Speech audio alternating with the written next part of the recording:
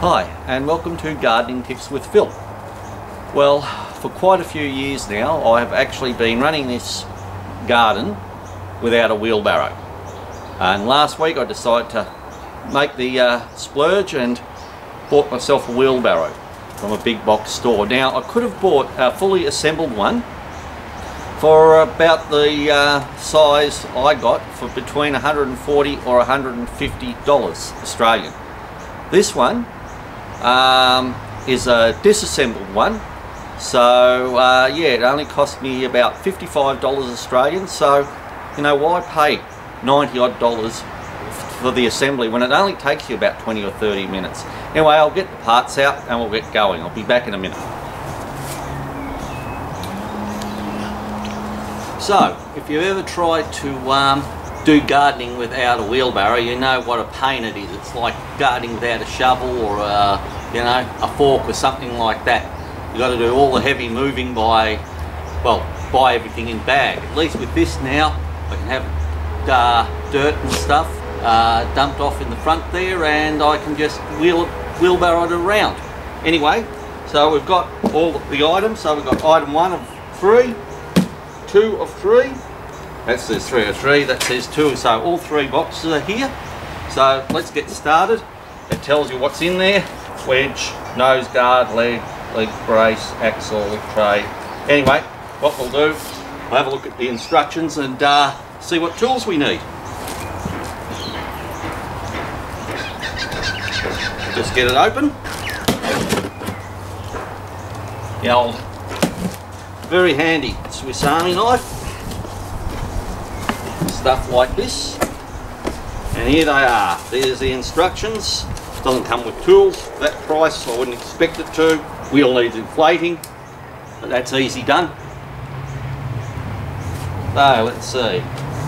Tools required. Okay, 13 1/2" or adjustable wrench. Well, I've got a 1/2" there, so I'll use that. And that's about it. Flathead screwdriver. So really straightforward. I think we'll be able to get onto this without a problem. So let's take everything out. I will have to look at the instructions. That's definitely the end legs. I will have to look at the instructions again. That's definitely the axle.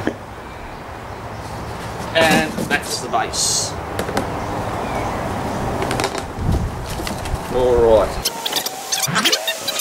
Alright, now let's get the tools. Alright, okay, so I've got the tools at last. So what we might do is we will assemble the front section or the back section. So we need, a picture speaks 1,000 words. Giving myself a bit of a hard time here. So what I want to do now is I want to be able to put it upside down.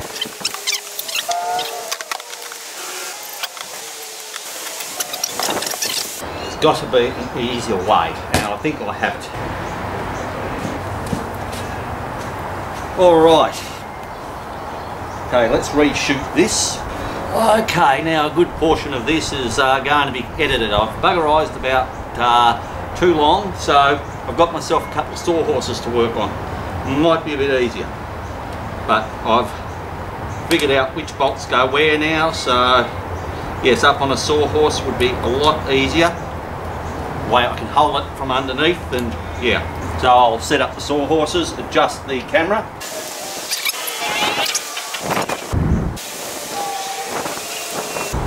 Okay, now we've got these set up, so let's lift this up.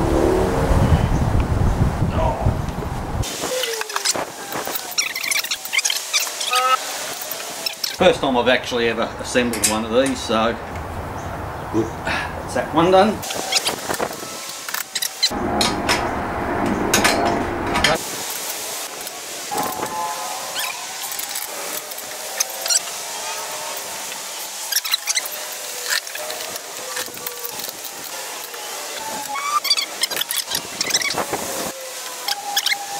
So now we just get it off here.